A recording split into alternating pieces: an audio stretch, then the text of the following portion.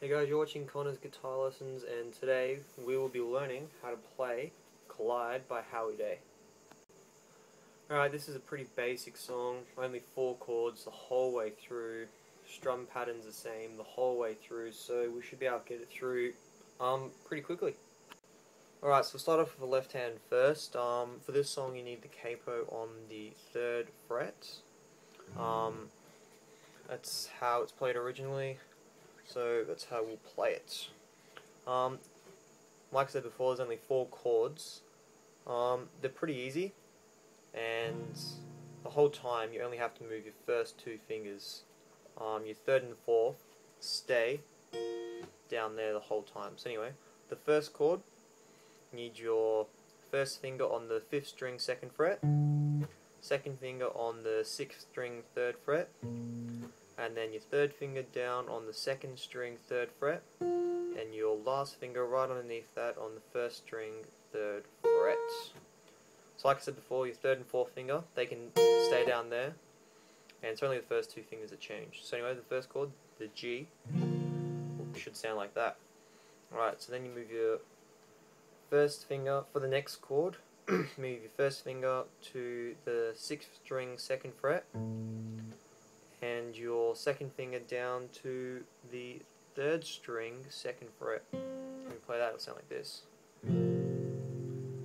Alright, and then next chord, you need to move your first finger just down 1 string, so it'll be on the 5th string 2nd fret, and you move your second finger up 1 to the 4th string 2nd fret. It'll sound like this. The last chord you need to know is a C at 9, and you need to move your first finger down another string, so it'll be down on the 4th string now, on the 2nd fret, and you move your second finger diagonally up to the 5th string 3rd fret. And when you play this, mute the 6th string with your thumb, so just put your thumb over, and it'll sound like this. Alright, as you can see, it's pretty easy. Don't even move your 3rd and 4th finger at all. So just go through the chords a couple of times, and you'll be right for the next bit. Alright, now for the strum pattern. I'll put it up on your screen so you can practice it, make it a little bit easier, but I'll run through it now.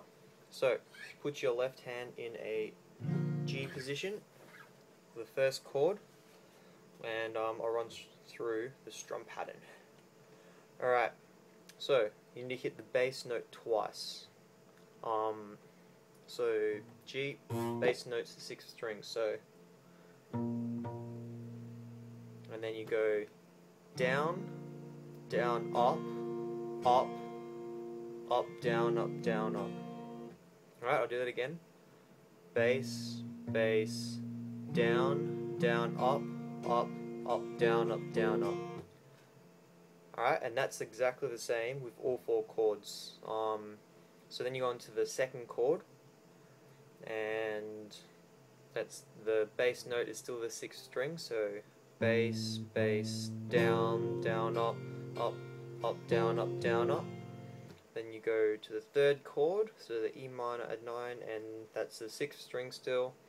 Bass, bass, down, down, up, up, up, down, up, down, up. And the 4th chord, the C at 9, the only difference is the bass note is the 5th string, so that's why it's important to mute the 6th string with your thumb, because when you're playing the song, you're playing it a little bit fast, so you have to, it's a little bit harder to be accurate. Anyway, it's the 5th string, so bass, whoops, bass, bass, down, down, up, up, up, down, up, down, up.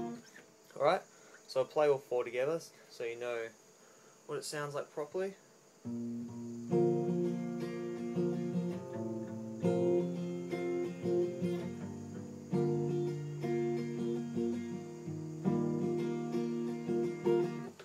Alrighty, so as you can see, it's a pretty easy song.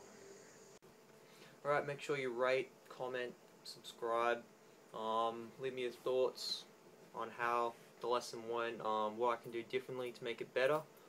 Check out my other videos, got 3 or 4 others, gonna be keep adding to that, so make sure you subscribe, Let me know what other video tutorials you'd like to watch, because obviously I'm doing them, for you guys. Alright, cheers.